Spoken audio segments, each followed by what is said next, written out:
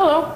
In this video we will explain how to obtain the potentials of a point charge that is moving in any arbitrary way, even accelerating, by mathematically deriving these potentials from Maxwell's equations. Maxwell's equations are the following: 1, 2, 3, and 4. So let's start by finding the electric field with respect to position and time, and the magnetic field with respect to position and time, given the charge and the current with respect to position and time. Finding the electric and magnetic fields is easier if we express them in terms of potentials.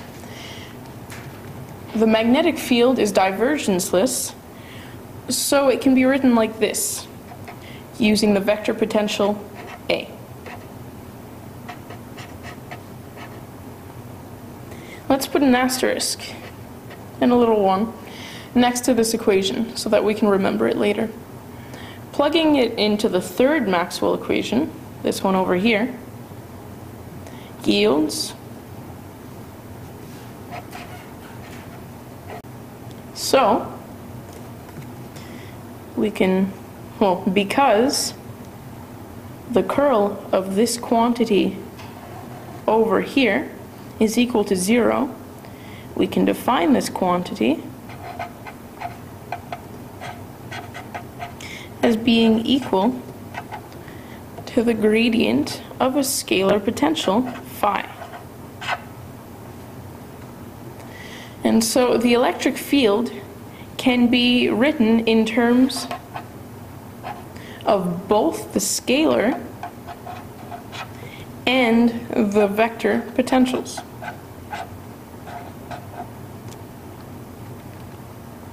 Let's put an asterisk and a 2 next to this equation.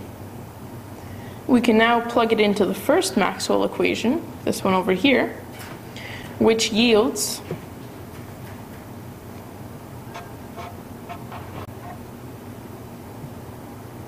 let's draw a frame around this equation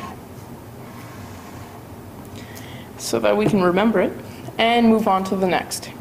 We can now plug both equations with asterisks, so this one and this one representing the magnetic field and the electric field with respect to position and time, into Maxwell's fourth equation, this one over here.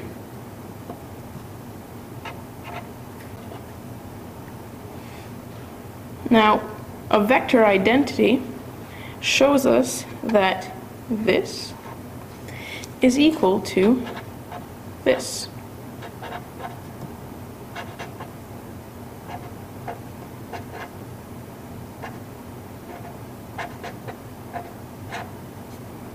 So we can rearrange the terms in here like this.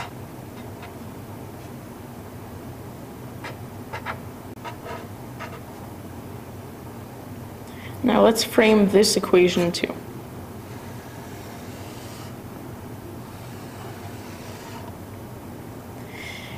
These framed equations, this one and this one, contain all the information in Maxwell's equations, but are written solely in terms of the scalar and vector potentials, the charge, and the current.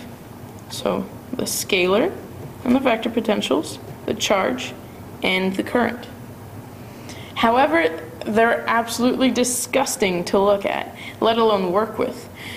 So let's introduce the concept of a gauge transformation, which is artificial changes to the potentials aimed at simplifying monsters such as these equations, but that don't change the physical quantities of the electric and magnetic fields themselves. So basically, a gauge transformation will just make an equation more solvable. We will use the transformation called the Lorenz gauge to simplify both framed equations to great effect. So the Lorenz gauge is this.